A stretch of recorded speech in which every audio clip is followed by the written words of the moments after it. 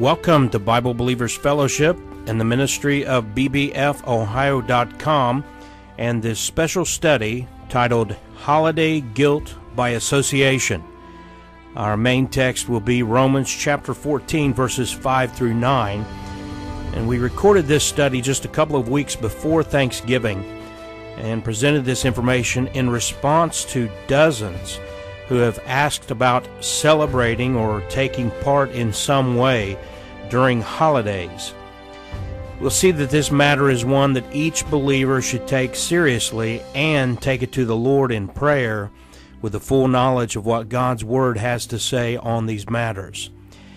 And we seek to be of some assistance to those struggling with these questions, but as you will hear in our study, it's not our place to lay down legalistic laws for folks to follow. We want to direct the individual believer to the Lord and let the Holy Spirit be your guide. And we would like to read a letter we love, from a sister named Elizabeth.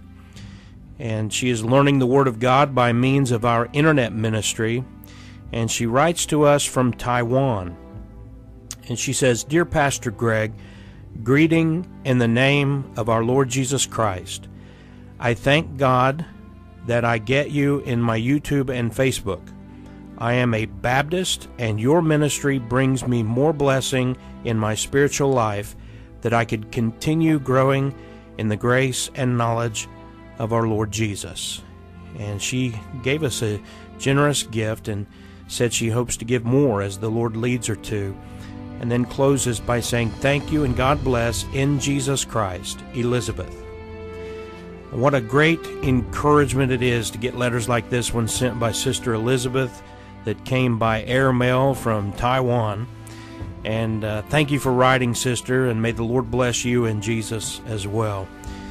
If you'd like to write, you can send email to bbbfohio@yahoo.com, or you can send your letter the way Elizabeth did through the postal system by writing to Bible Believers Fellowship, P.O. Box 662, Worthington, Ohio 43085. And this information is always available at bbfohio.com. And now let's join our study from the King James Bible that is intended, as Elizabeth said, to help you grow in the grace and knowledge of our Lord Jesus. We begin part one of our two-part study titled Holiday Guilt by Association. As I said, in Romans 14, I'm going to read a few verses here, but before I get in there, just to give you a little introduction, titling this Holiday Guilt by Association. And one of the reasons for this message is on Sundays we've been going through the book of Galatians, the epistle to the church in Galatia. And over the last couple of studies we've touched on some of these things of this thing where people, they have, I think, among Bible believers, they have good intentions. They want to be loyal and faithful to the Word of God.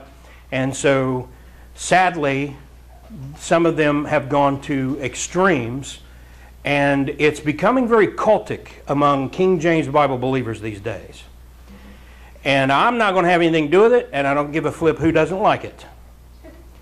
And some of these preachers out there who are trying to control people, and pastors are not called to control people. Amen.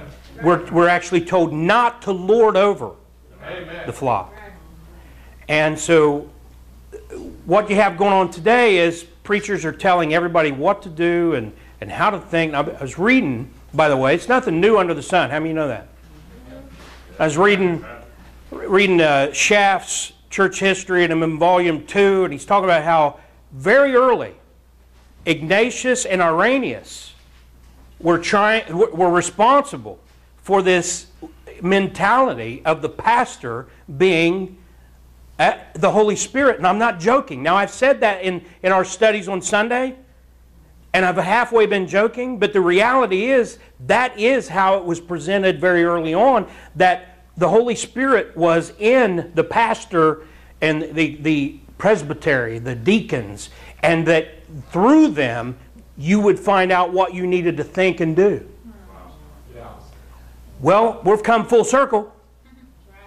We're back to where pastors want to control everything you think and everything you do. That's right. And folks, I don't care who it is. I don't care what his name is. I don't care where he comes from. I don't care how big his church is. It's wrong. Amen. Amen. Now, we're living in this time, just for the sake of those who may watch this or hear it in the future, this is coming up on the holidays, Thanksgiving, a couple weeks away from now. And you have Christmas. Some of you may celebrate Hanukkah. I think Charlie's into Kwanzaa. Then we got New Year's, that.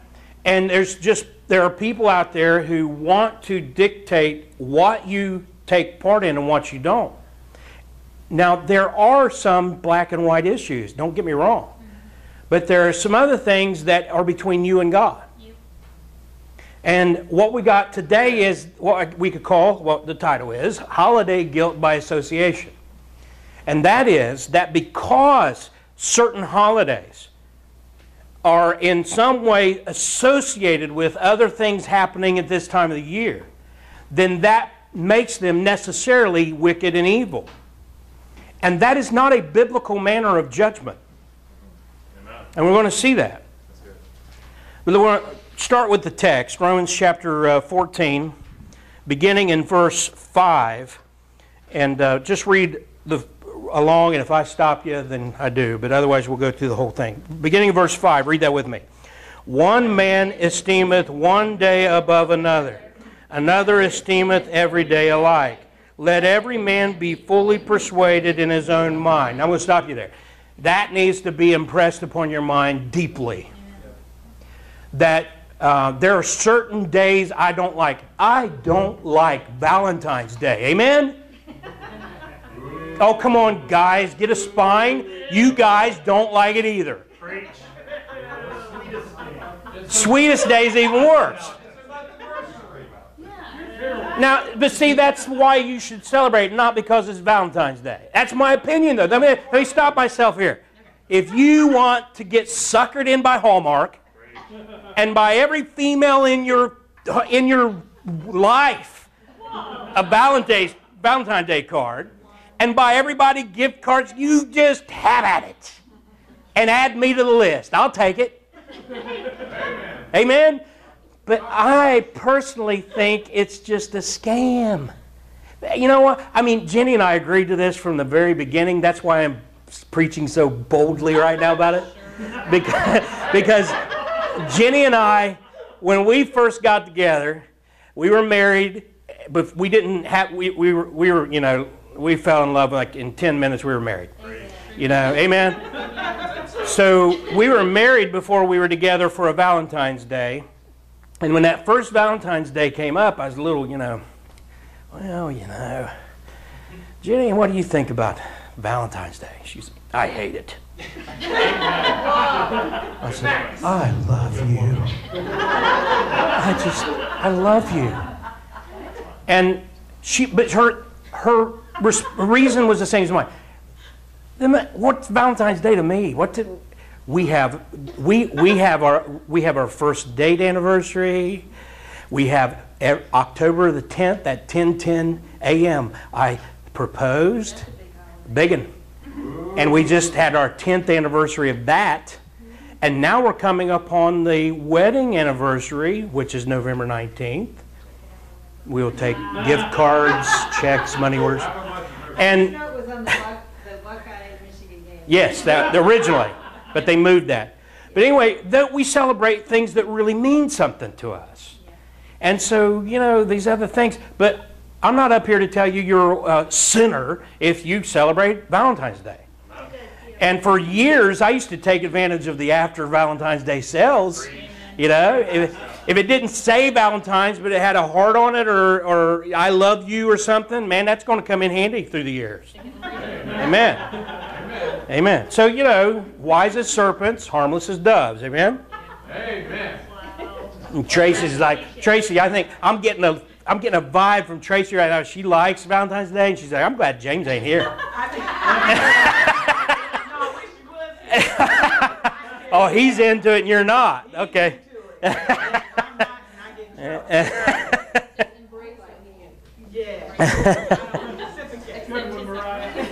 Now this conversation that we just had is a perfect example of the way it ought to be. It says, one man or woman esteemeth one day above another. Another esteemeth every day alike. Let every man be fully persuaded in his own mind. Isn't that good? Amen. Let's keep reading. Verse 6. Read it with me. He that regardeth the day regardeth it unto the Lord. And he that regardeth not the day, to the Lord he doth not regard it. He that eateth, eateth to the Lord, for he giveth God thanks. And he that eateth not to the Lord, he eateth not, and giveth God thanks. Verse 7. For none of us liveth to himself, and no man dieth to himself. For whether we live unto the Lord. And whether we die unto the Lord. Whether we live therefore or die, we are the Lord's. Now I'll read verse 9 carefully. Read it. For to this end Christ both died and rose and revived, that he might be Lord both of the dead and living. That's what it's all about. We live unto the Lord, and when we die, it's unto the Lord. And so the things we do when we're alive, the choices we make, it shouldn't be to please Greg Miller. Amen. It shouldn't be to please the people sitting around you in church. It shouldn't be to please your mama and your daddy, your uncle, your aunt, your granny, your grandpa. It doesn't matter who it is. Those people are not going to be sitting on the judgment seat when you are judged. Amen. I won't be there. No other preacher or pastor is going to be there. You need to worry about the one who's going to be there, and that's Jesus Christ. Amen. And so every decision you make should be about, what does Jesus want me to do here? Amen. It really boils down. Amen. We're done. Done. Amen. We're closed. Amen. Some of you are a little too excited about that. But this text, you ought to mark it in your Bible. I'm telling you, it's one of the most important texts you're going to have living the Christian life today, because you're constantly going to be haggled, in some cases, by Bible-believing Christians. In other cases, you're going to have the Seventh-day Adventists. They're going to make a big deal about Saturday being the Sabbath.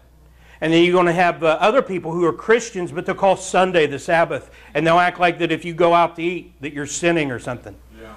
And I don't go out a lot on Sundays. I would like to have kind of a Sabbath on Sunday. But you know what? That's not law.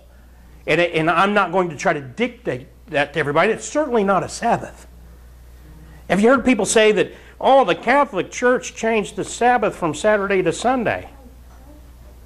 And they say, so you should go back to Saturday. No, how about this? You're both heretics. Amen. That's right. See, because Saturday's not a Sabbath for a Christian. It's for the Jew. Amen. And Sunday's never going to be and never has been a Sabbath. Amen. That's right. Amen. Amen.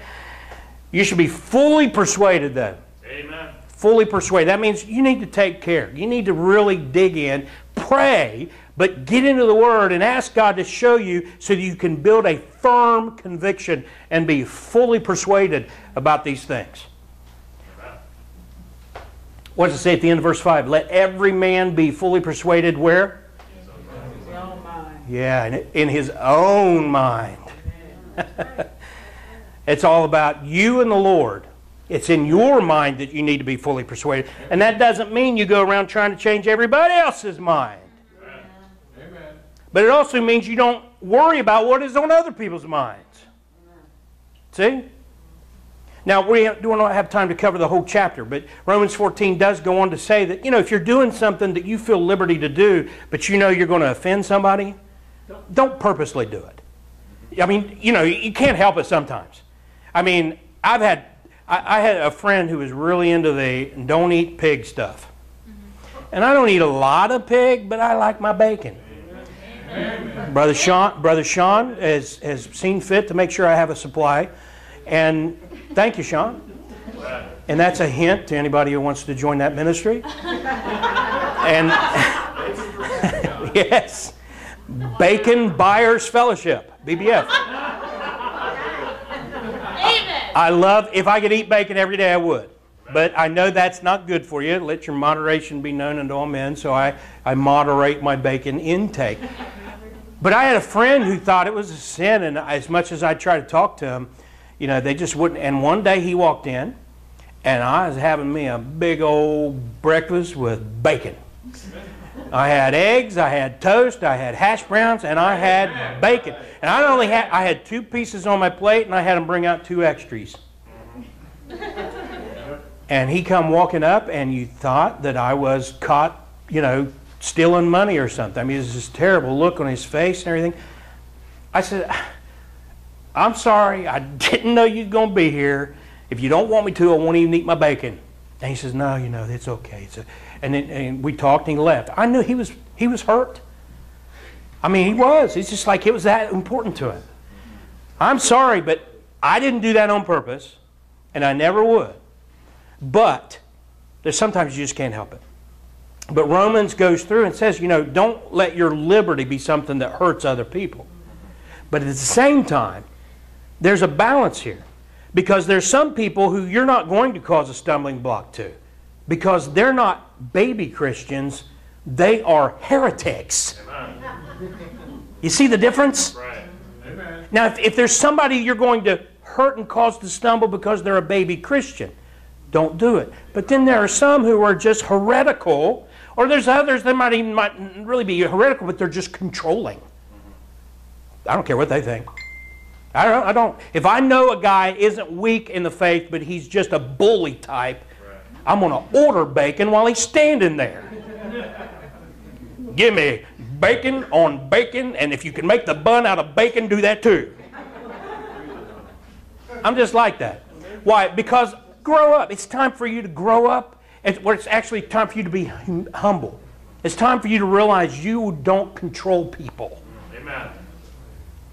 Of course, one of the big ones that people are going after today in this part of the year is Christmas. Yay! That's kind of not loud enough. It's the most wonderful time of the year. I'm not going to actually add that to the praise book or anything. But I do. Listen, I want to let you know something? I love this time of year. Amen. And I see people on Facebook, and even the ones that aren't like the holiday hunters, but they're just people who, there's so much materialism. There's not in my home. Amen. You know? Well, we're poor. That doesn't hurt matters any. But, you know, I'm going to brag on this girl who's just, you know, smarting off over here. But when she was growing up, her 2 older step-brothers and my 3 girls, we combined the family. You know, some of you know about that? Brady Bunch. One minus the one boy, and we had a Brady Bunch there. I do not ever remember any of those kids being materialistic during this time of the year. I don't remember any of them getting upset if they didn't get something. I don't remember them demanding things. And during this time of the year, we made sure to emphasize the truth. Amen. And that means my kids knew there wasn't a Santa Claus. Amen. Great. Yeah, that's right. Oh, I'm glad Dre left before I said that. He's getting upset.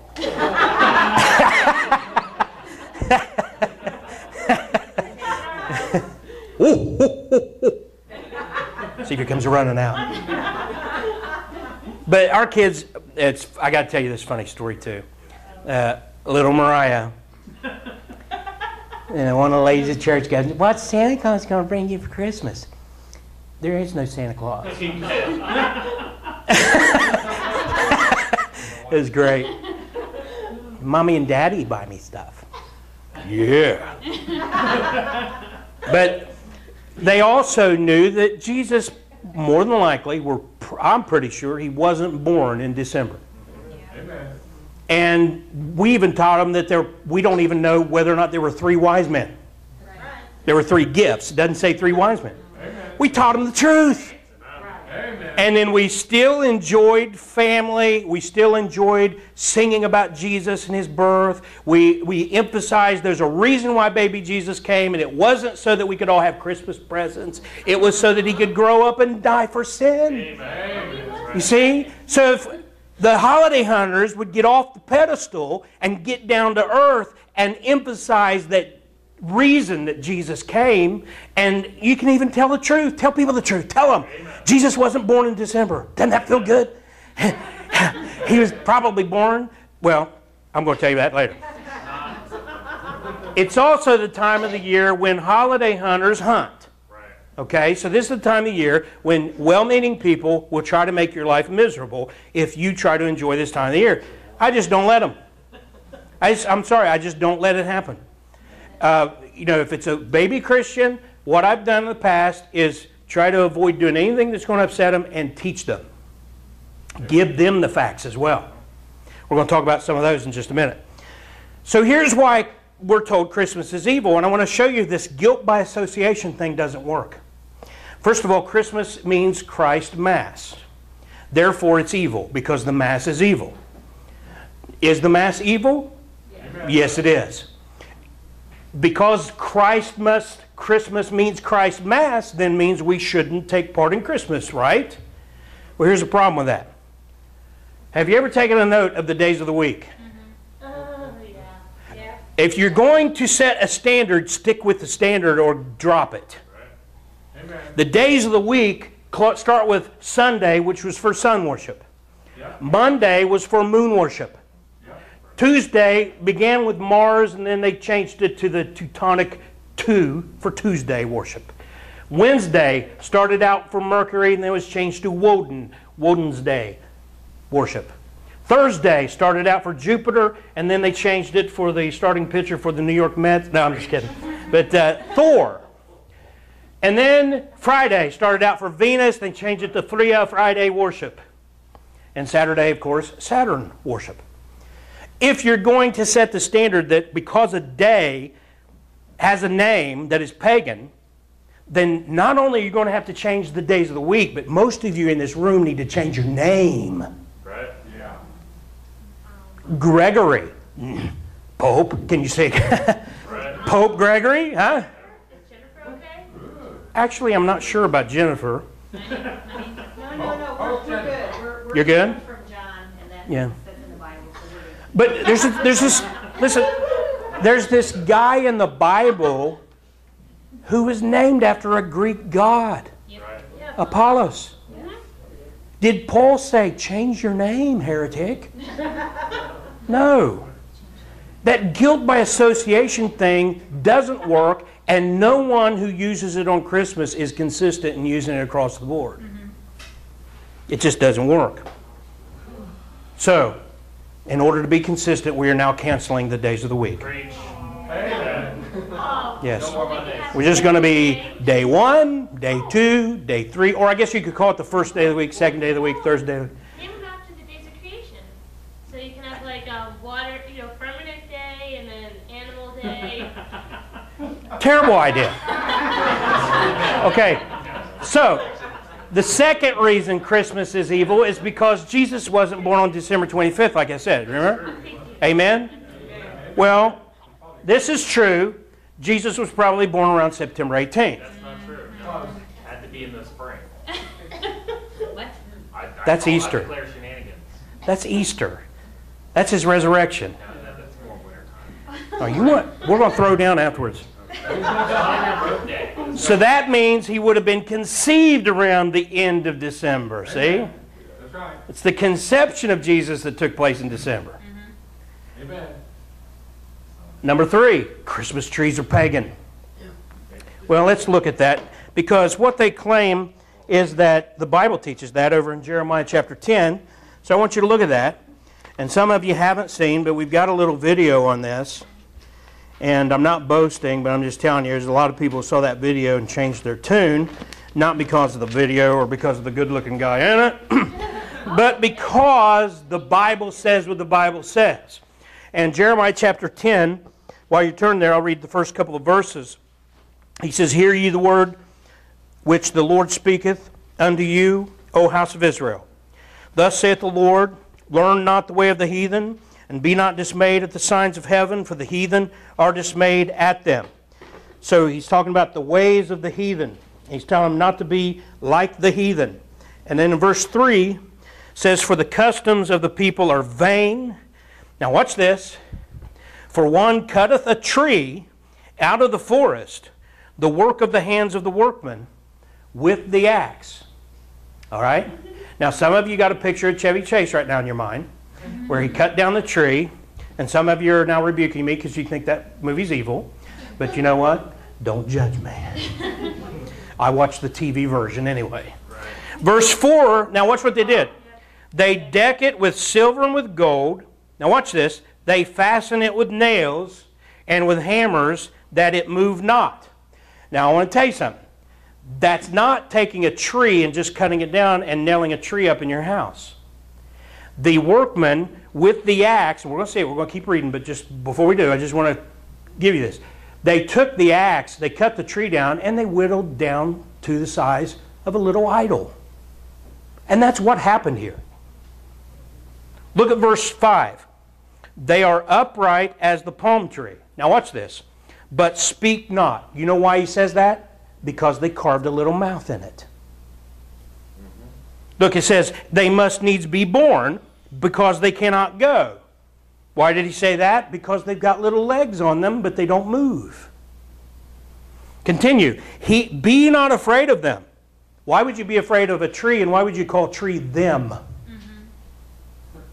He's talking about idols, carved. Continue. For they cannot do evil, neither also is it in them to do good. Amen. And he continues, we'll go ahead and read verse 6. For as much as there is none like unto thee, O Lord, thou art great, and thy name is great in might. Because those little idols that they took, they cut a tree down, and they carved, and they nailed it down in the house, because what it say in verse 4, when it says they decked it with silver and gold, that's not talking about that cheap dollar Big Lot stuff you throw on trees. This is talking about taking a little idol that you've carved and actually covering it. Decking means to paint. And you've covered the thing with gold or silver. Now it's worth money. Now it's worth something. So what do? You nail that sucker down. Amen. And that's what you just read. Now, people have had it pounded in their head that all they read here was someone cutting a tree down and sitting it in the house, and they don't look at it any further, and they're impressed by that. But if you read what it actually says, and if you look at the testimony of Scripture, this is said over and over and over. But because in this place it talks about decking it with silver and gold and uses the word tree being cut down, it sounds so good when you want to preach against Christmas trees, that people have used it that way for years. But this same process is described over and over in Scripture. And they never did that. They never cut trees down and put them in their homes back in this day. We know that not only from Scripture, but from history and archaeology. It's just not something they did. They had groves outdoors, and they would set idols up and burn incense and offer sacrifices in groves. But that was outdoors. No one ever cut down a tree. If you were to time travel back to the day of Jeremiah and cut a tree down and nail that tree inside your house and start decorating, the whole neighborhood is going to gather around looking in going, what in the world is wrong with that guy? What is he doing? Why would he cut a good tree and then just nail it in his house like that? Why wouldn't he make a nice little God out of it like the rest of us? That's what they would have said. Amen. The solid King James Bible preaching and teaching, along with the encouragement of the Psalms, hymns, and spiritual songs. Tune in to our internet radio station, available every day, 24 hours a day, at bbfohioradio.com. Join listeners from over 150 nations, all 50 U.S. states, and other U.S. territories who are tuning in and receiving free Bible teaching at bbfohioradio.com.